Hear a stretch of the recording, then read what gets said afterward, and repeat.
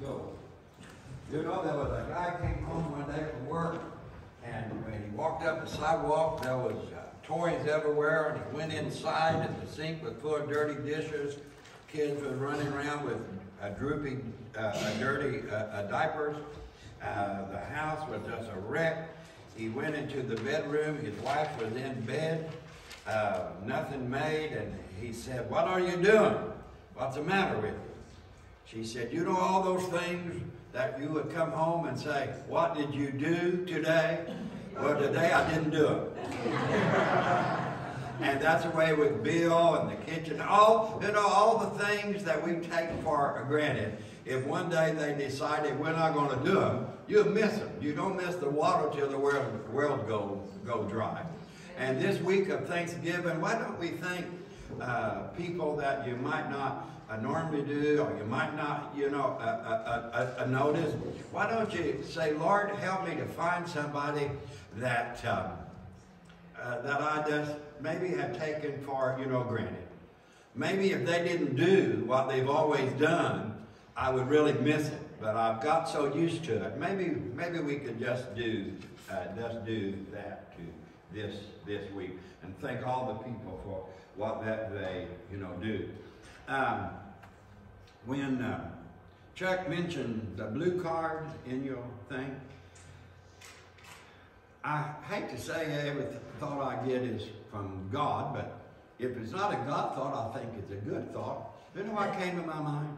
Is to ask you to take out that card and see that top line. You put a name in there. A name that you would like to see sign that card. You just go ahead and put his name in. And then when he gets here, you just hand him that card and say, "I already got your name on it." And if you pray for that person every day, take that card and you pray for that person. Sooner or later, that prayer will get down into your feet. And you'll go invite that person. Just a thought. If just one of us, if every one of us would just put one name on it, do you think by this time next year you could invite and talk and persuade and pray? And if the custard stand ever opened, offer to buy them an ice cream after church, you think you could get one person to come? Just one. Got 12 months. Do you think there's one person in Sesser or out here at the lake, there's one person that you could invite enough time and pray for and get them here? Just one. I don't know. You take it and, you are a sheep. You can't drive sheep. You can lead them, but you can't drive them. You drive cows. And he didn't call you cows, he called you sheep. So I'm not here to make you. I'm just here to ask you to think about it. And you put that name in there. And you put this card someplace where you see it. Barbara will put it on the TV. I would put it on the icebox. And where you would see it every day and pray for that person. Okay. Here we go. Let's see. Now don't forget to pray for us on Tuesday night, okay? Please do that. I don't want to embarrass you or dishonor God. Sometimes, as you probably have found out, I can say things that better not recorded. And I don't want the people in town to say, "Well, they picked a goofy one this time out there on the lake." They ought to throw him in just ought to throw him into the lake and try again. The church that I pastored for 30 years, in the last, I think, 3 or 4 years, they voted on the third guy last Sunday night. So this is his first Sunday. So I get to thinking they had the old guy for 30 years, and they got 3 new guys in 3 years. So maybe they were better off with the old guy. I don't know on that. Hope that doesn't go out.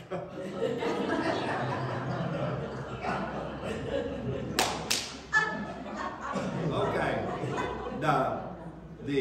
The problem you got, how you know you got it, and the cure for it. Okay? the problem you got, how you know you got it, and the cure for it. Let's start. Deuteronomy. Moses knew he was not going to get to go into the promised land. And they were just on the verge of going in. And Deuteronomy means the renaming, the re-preaching. Deuteronomy is actually one long a sermon or two short ones. And it's Moses giving his last speech, his last instructions to them, okay? So it was a big deal, not only for the people as they're going into the promised land, but Moses knew this was my last shot. This is my last chance. So I think the things that the old man said was not only from God's Spirit, but was from his heart. And it would behoove us to, I think, listen this morning as what he has to say as the people getting ready to go in. Take care lest you forget. 24 times in this sermon, in this book, Moses tells the people to remember. To remember. And I think he knew our nature is when the crisis is over, we tend to forget. In a time of a national emergency, churches are filled. But after it's over, the churches are vacant again. And it doesn't take us long. Take care lest you forget the Lord your God by not keeping his commandments. How do you know you love him? You obey him. How do you know he's really your Lord, God?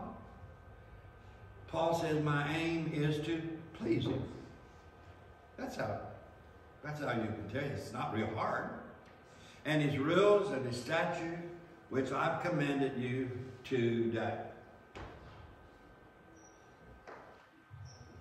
Verse 12. Lest when you have eaten and are full, have built good houses and lived in them, and when your hearts and your herds and your flocks multiply, and your silver and gold is multiplied, and all that you have is multiplied, then, you think it would be the time you would be most thankful, wouldn't it?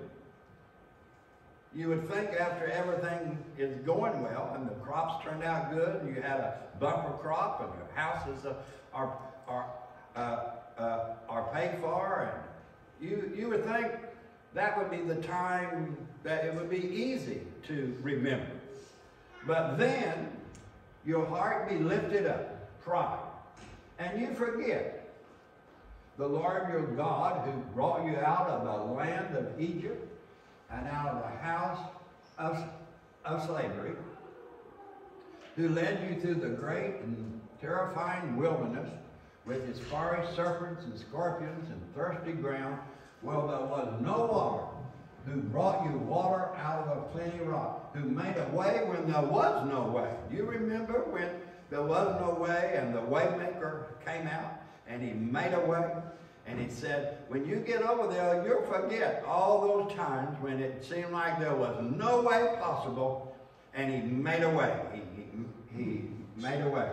Who fed you in the wilderness with manna that your father did not know, that he might humble you and test you to do you good in the end. Beware lest you say in your heart, my power and the might of my hand had gotten me this wealth. You shall remember, you shall remember, you shall remember. Thursday, you shall remember. Friday, you shall remember. Saturday, you shall remember. November, December, January, February, you shall remember the Lord your God. For it is he who gives you the power to give wealth, that he may confirm his covenant, that he swore to your father as it is this day. Go back to verse 14. He said, I want you to remember that he brought you out of Egypt. You remember what it was like before you were saved? Do you remember what Egypt felt like? Do you remember what it was like? He said he brought you out of the land of Egypt. Go to that Numbers, I think chapter 11, verse 4, or 4, chapter 11. Getting old isn't for sissies. You young guys don't get old. You're not going to like it. But the alternative isn't so hot either. Numbers, I think, did I give numbers down there?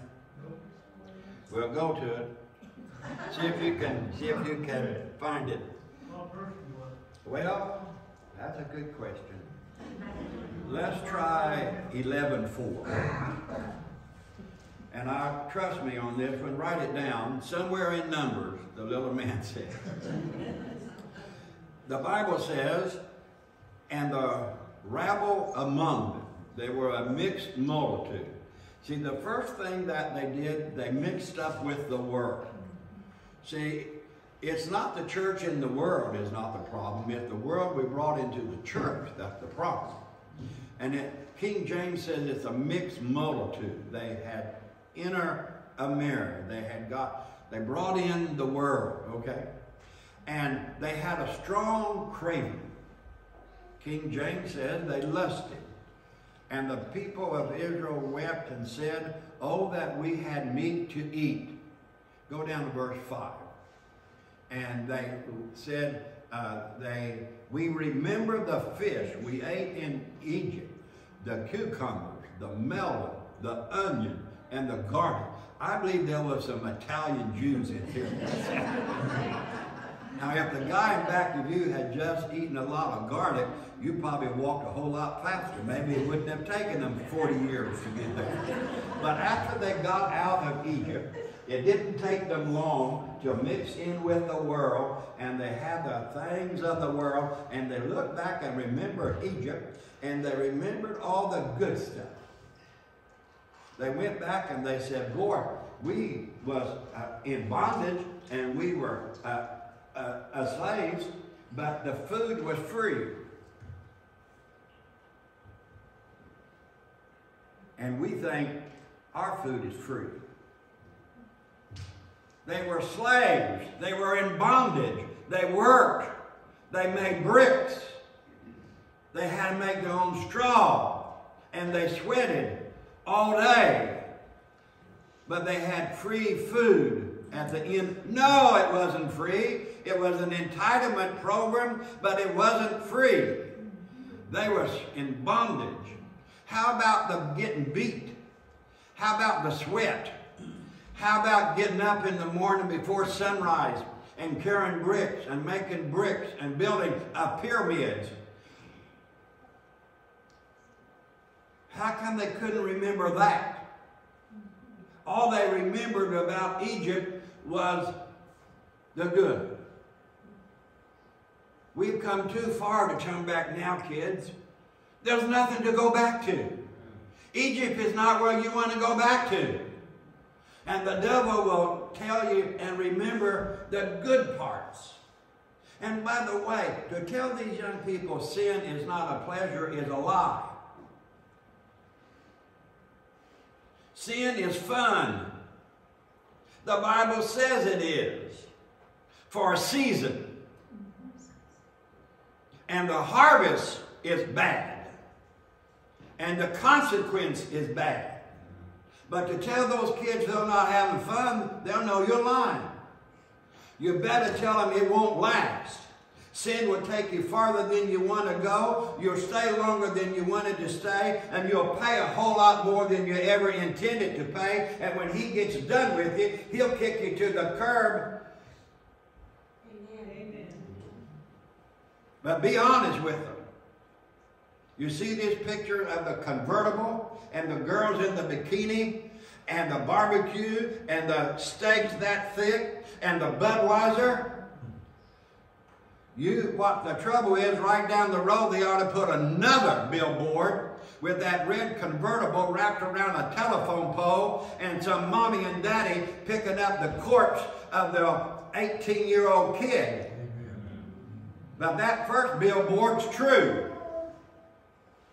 They just don't paint the second billboard and the consequence of sin. Well, I didn't mean to do that. Okay. They remembered, he said, don't forget where he brought you from. And don't forget where you could have been. It was a Sunday morning and everybody was dignified. You won't really believe there was a time people wore suits to church, buddy. I know.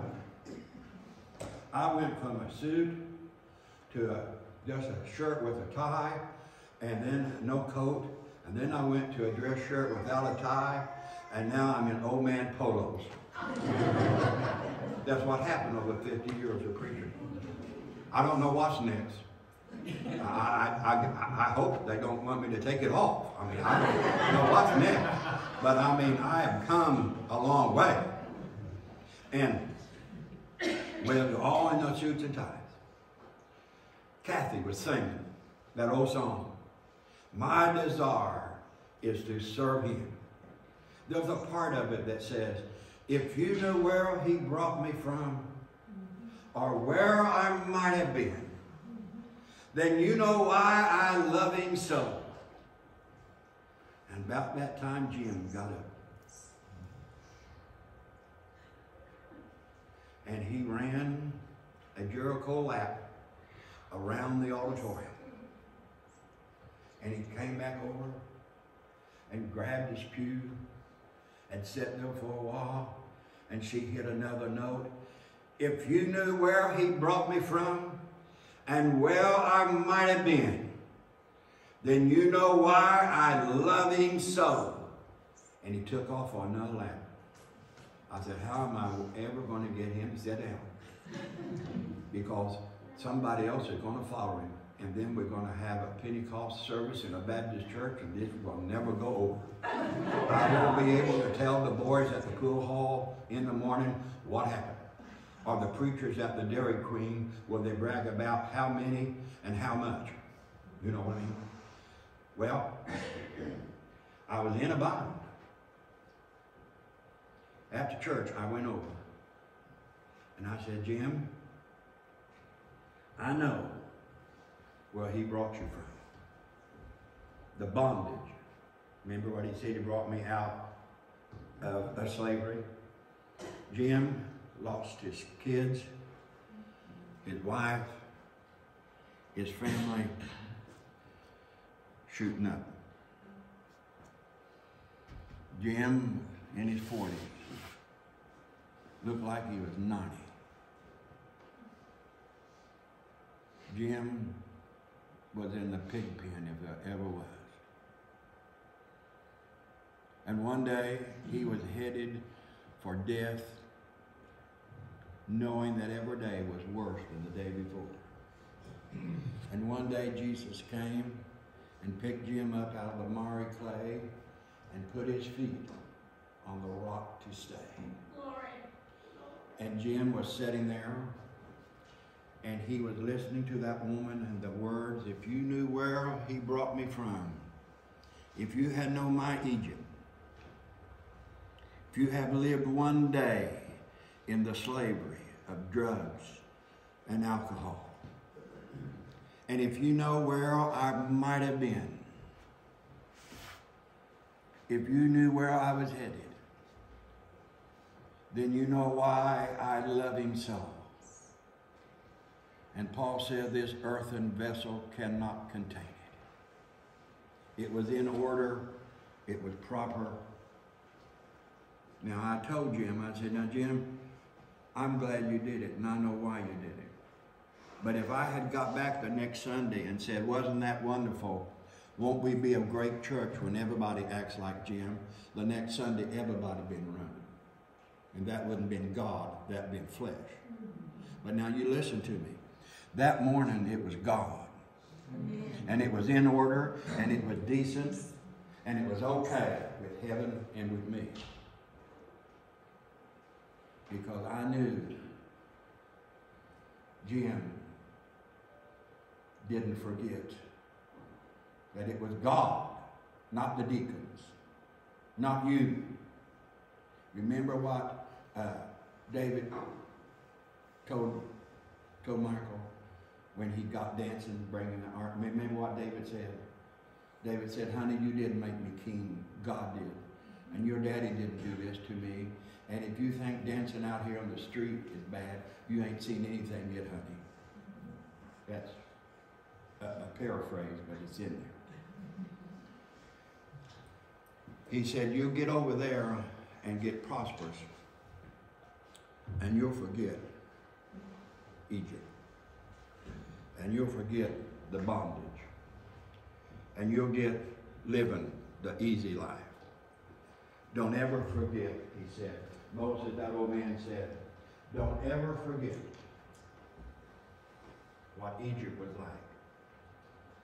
And slavery and bondage. And you don't want to go back there. There's nothing to go back there to. Nothing to go back to.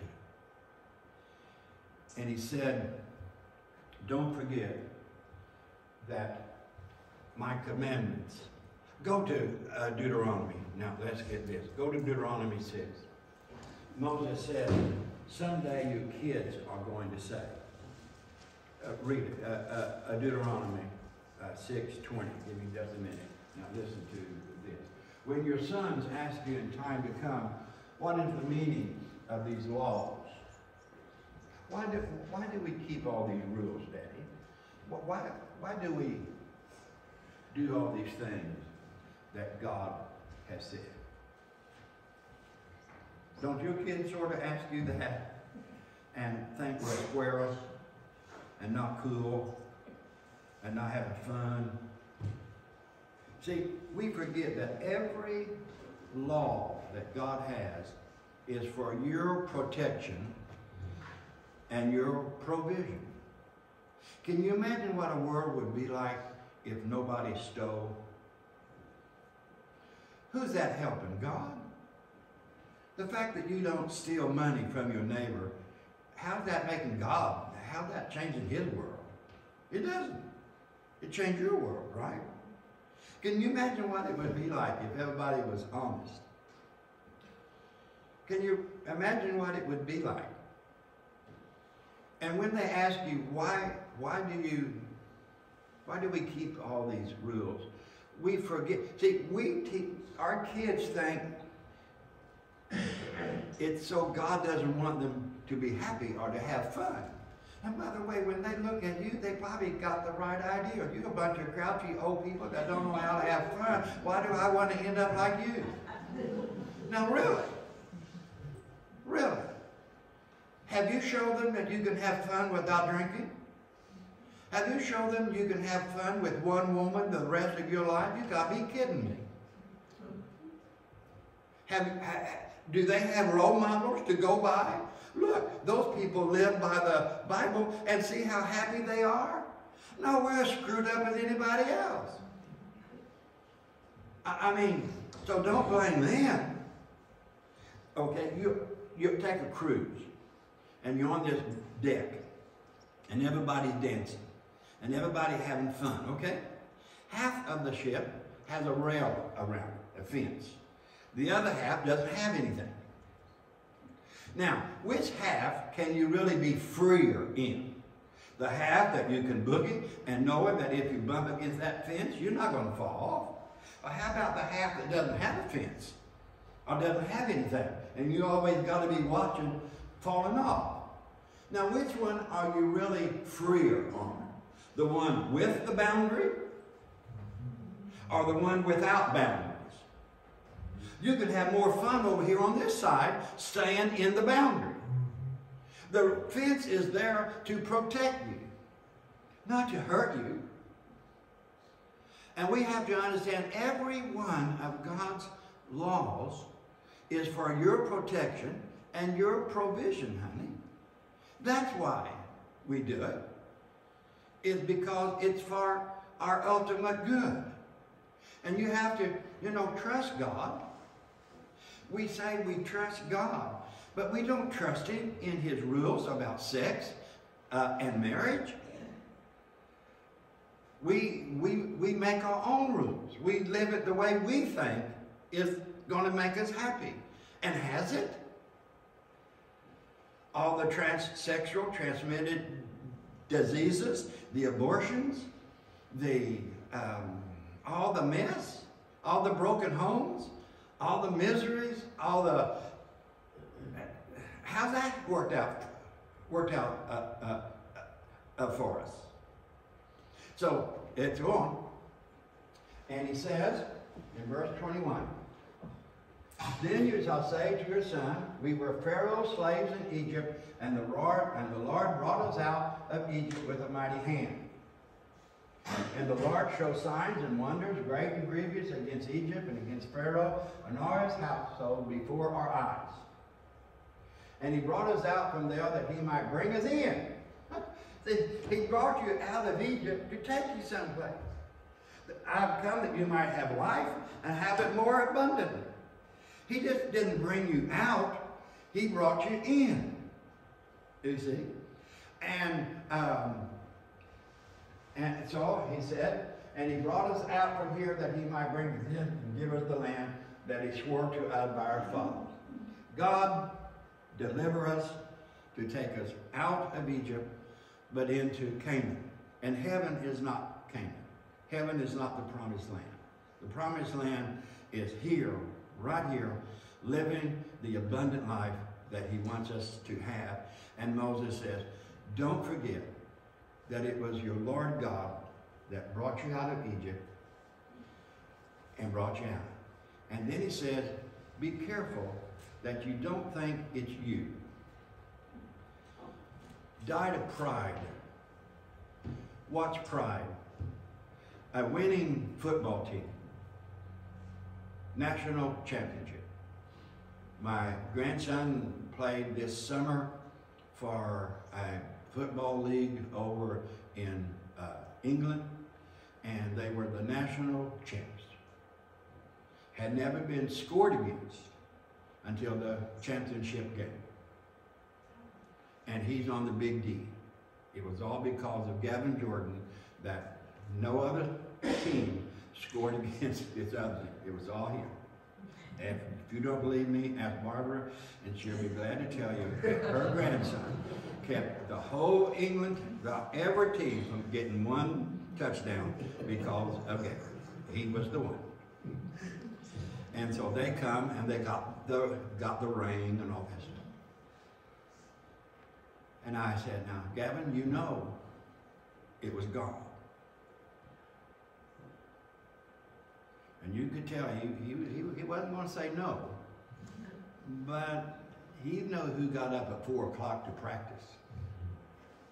He knew how hard he had worked from high school. I mean, he ate and slept. He knows who put on that big uniform in August in order to be able to play in the snow in November. He knows who drunk the protein. He knows who pumped on. And what he wanted to say, now Gramps, I know what you're saying, but you know, I had something to do with it. It just wasn't God. Gavin, who gave you lungs to breathe air? Who gave you health? Who gave you the talent? Who gave you the mental capacity? Who gave you muscles? Who made ligaments? Who gave your granny money to buy shoes? Go to 1 Corinthians 4:7, and then we're going to go to 2 Corinthians 4:7. So write that down. That's easy. I got to hurry. 1 Corinthians 4:7. Did I have 7:14? I mean 4:7.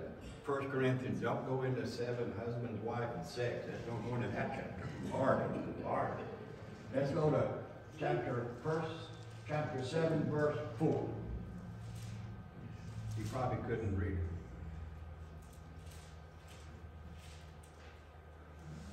Well, we'll go back to 1 Corinthians in a minute. Let's go here. This is good. For we have this treasure in jars of clay to show that the surpassing power belongs to God and not to us. The jars of clay is your Bible. Now go to 1 Corinthians chapter 4, verse 7. He said, we have this treasure in this earthen body that is God's power, not ours. It's God's power, not ours. For who sees anything different in you? Why are you different?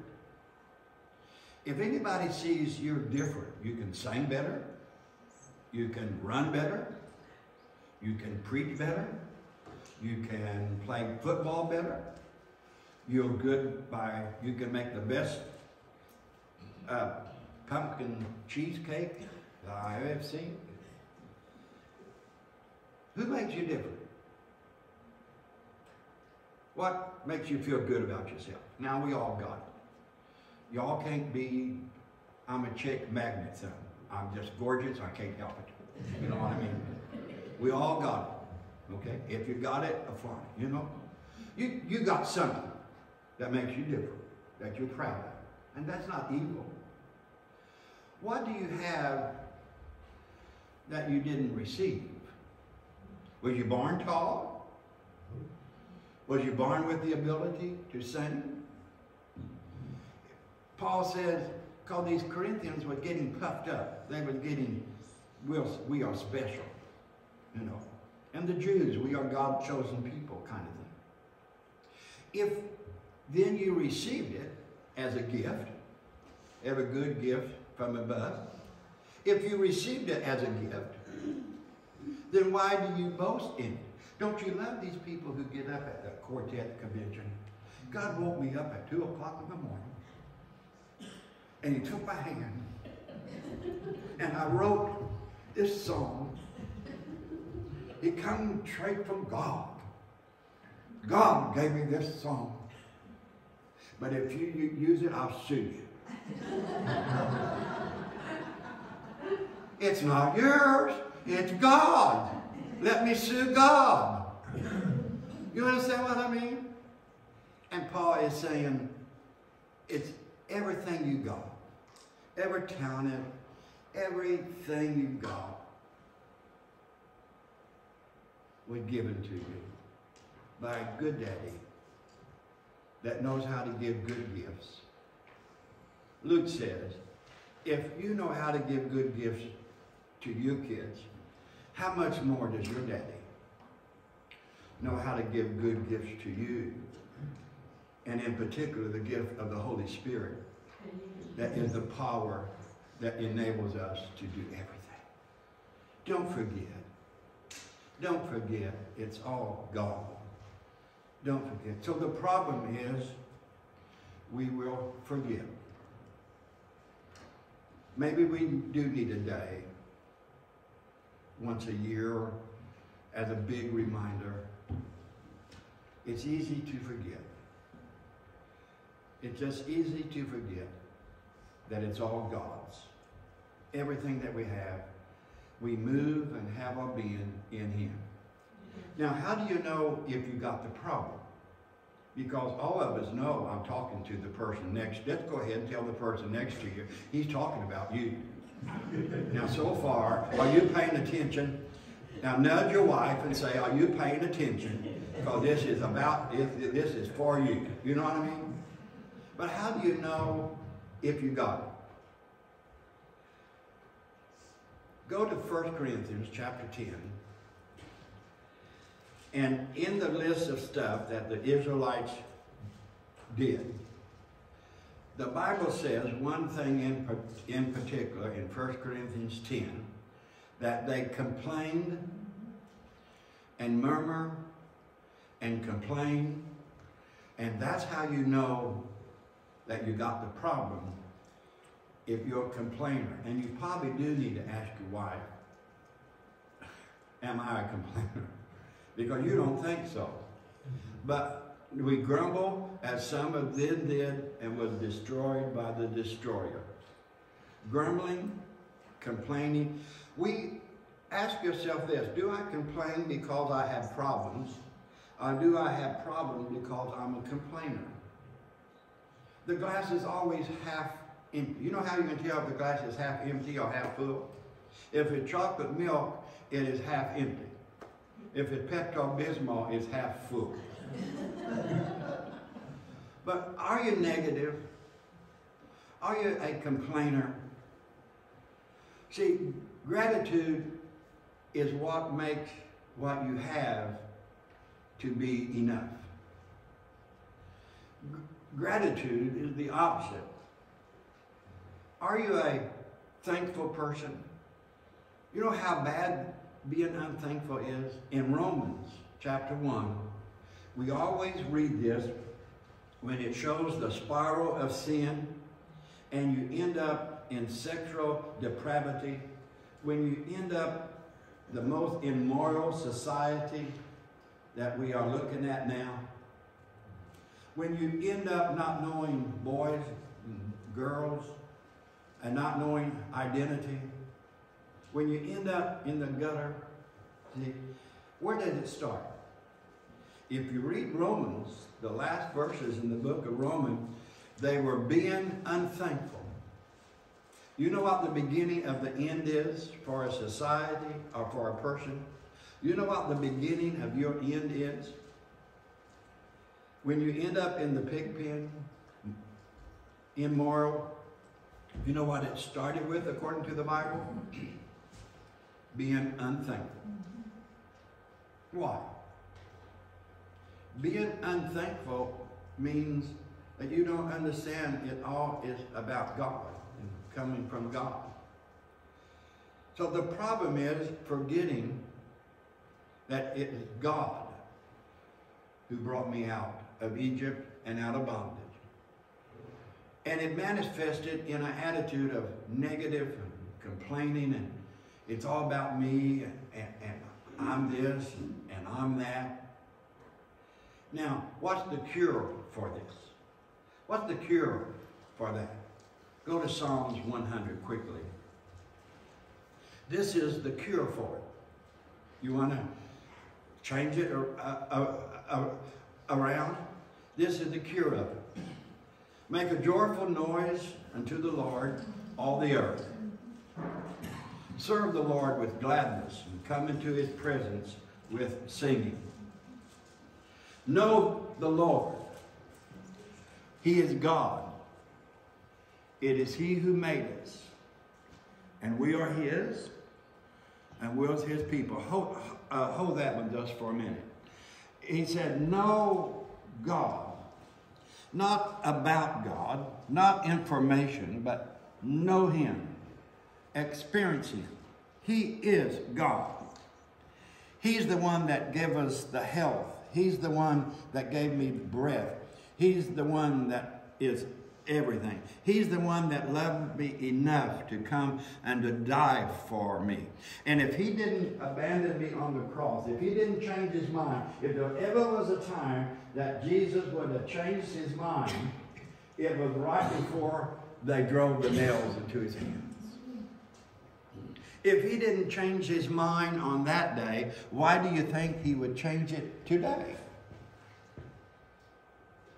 If he died for you, how much more are we saved because he is alive for me?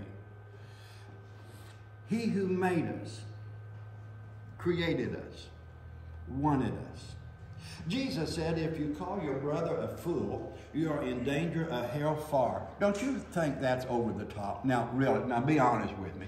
Don't you think Jesus went a little bit overboard when he said this? If you call Brother Ralph, even though he may have manifested, even though he's got evidence, but if you call him stupid, if you call him a fool, you're in danger of going to hell. Now, don't you think that's a little over the top? It wasn't murder.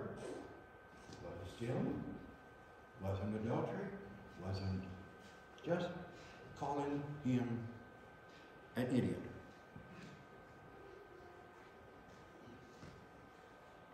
Why is that such a big deal with God? Because, Rhonda, he made you. You're the apple of his eye. You're the ark that he hangs on his eyeball. And everybody knows it's not pretty and it's not hard. But why does he put it on the refrigerator? Because his kid, Rhonda, made it. And it's special to him. Think on that. Get that down from my head to your heart. And we are his. We are his people. We are the sheep. And he's the good shepherd. He takes care of us. He gets the cocklebur out of our wool. He put the oil on our wounds. He leads me. He guides me. So now I can enter into his courts with thanksgiving and enter into his courts with praise. Give thanks to him. Bless his name. Sing. Be happy. God is a happy God who wants happy people. Enter his courts with praise. Sing unto the Lord a new song. Give unto him all glory and all honor. Praise him. If you're happy, notify your face. The problem is we forget that it is God. We forget Egypt. We forget where he brought me from. We forget where I might have been. The symptom is we're negative, complaining, grumbling, doubters, miserable people because, and the answer is singing, rejoicing, praising, focusing on him, giving him glory, giving him honor. He's worthy. He's worthy. Amen. That's the deal. It doesn't care how you feel like it. Have you ever, you are mind, you are body, you are soul, and you are spirit. The problem is you're out of alignment. Sometimes I tell you about going to a chiropractor. I don't have time about him telling me I was out of alignment. The spirit man should rule the source man, should control the flesh. But our flesh controls our spirit man and our source man. The spirit man, I will enter to his courts. It's an act of will, not how you feel. Have you ever been to church and I don't feel like praising, I don't feel like singing, I don't feel like lifting my hand, I don't feel like having anything, I just don't feel like it. And all of a sudden the people around you start singing and praising, and then you sing and you get with it, and before long you say, I feel better. Your feelings is the soul, it's the emotion. It's down here. The spirit man should rule how you feel. It will rule how your body. Any doctor will tell you that your mind will affect. I'm out in the parking lot, and here comes this bear. My heart beats fast. My blood pressure goes up. The adrenaline gland begins to pump. I run up a tree. Larry takes his mask off. And he says, Brother Ralph, come down. It's just me. I'm playing a joke on you. Was I in real danger? No. Was it a real bear? No. My heart actually beat fast. It really did. My blood pressure really went up. Why? I thought it was a bear. As a man thinketh in his heart, so is he. Don't you understand that that feeling controlled my heart? It controlled my legs. But if the spirit man is in control of the source man, he'll be in control of the physical. Now, I will sing, for the Lord is good. He is good all the time. His love endures forever, and his faithfulness is to all generations. The Bible says that there is coming a better Moses. There's going to be somebody greater than Moses. There's going to be a deliverer who's going to come. It's going to be greater than Moses. As Moses brought them out of bondage, this greater Moses, this greater deliverer, Hebrews says Jesus will bring you out of sin. But the first Moses says, don't forget. Is the day communion? Where's the stuff? Do we have stuff? Oh, I'm sorry. Oh, everybody got stuff? No stuff. No stuff. Yes, it does. Go ahead.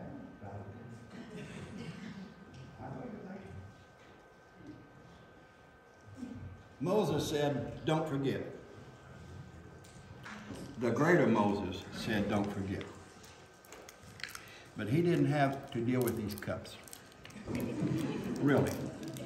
I don't think Jesus, I think Jesus, maybe Jesus wouldn't have been so thankful if he had to try to figure out how to get this piece of bread out of here. And by the way, I think this is leftover fish.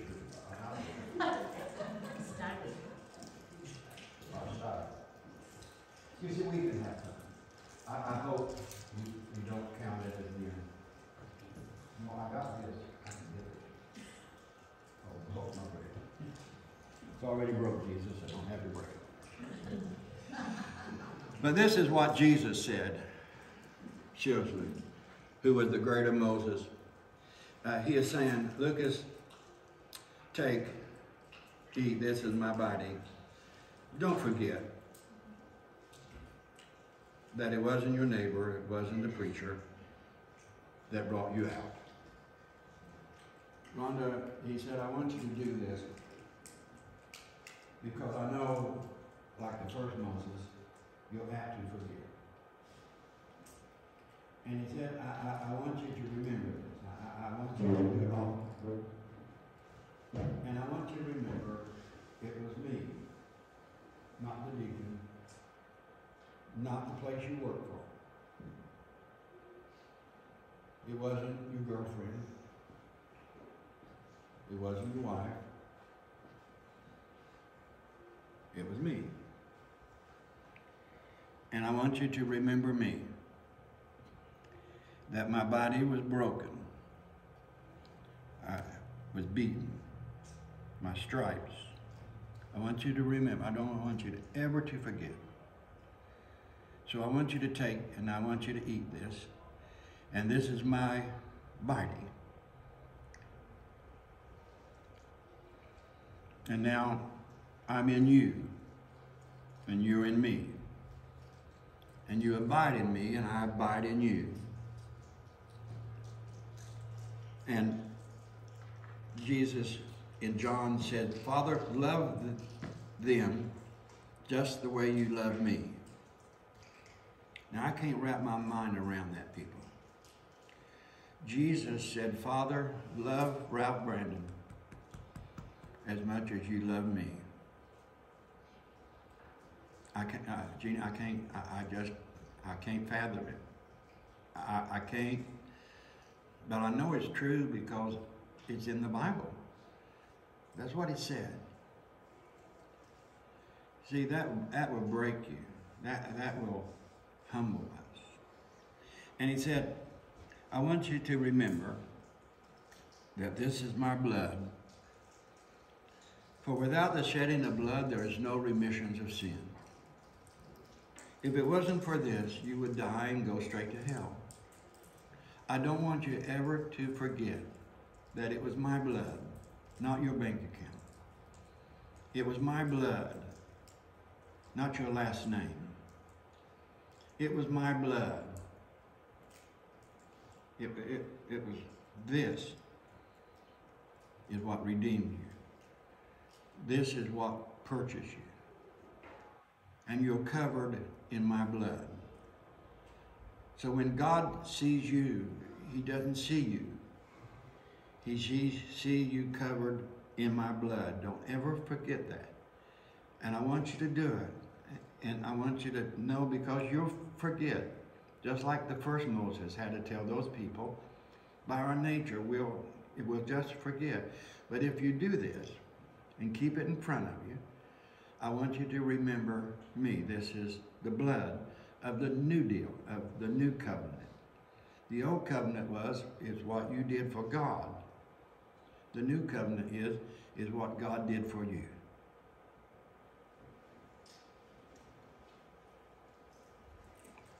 And the word Eucharist, a fancy word for the Lord's Supper, means thank you. Means thank you. And so girls, if you could just give me a little grace to come back and help us sing, because I want you to try to do it Tuesday night. Would you help us close by just singing, thank you, Lord, for saving my soul? Do we know that little chorus? And then you can sing whatever song you got thanked. But it all boils down to Thursday. I want you to, more than anything else, thank you, Lord, for saving my soul. Thank you, Lord, for making me whole. Thank you, Lord, for giving to me thy great salvation, so full and free. Thank you, Lord, for saving my soul. Thank you, Lord, for making me whole. It was you that brought me out of Egypt. Thank you, Lord, for your salvation. Thank you, Lord. And I apologize to the ladies for not giving them a notice, and so maybe we'll just, I wish I could sing. I know you do too, but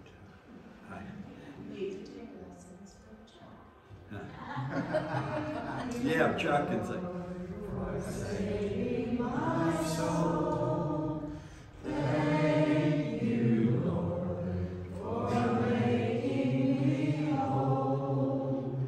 Thank you, Lord, for giving to me thy great salvation so rich. One more time. It's he that brought you out of Egypt. It's he that brought you out of bondage. One more time, just to him. Thank you, Lord, for saving my soul.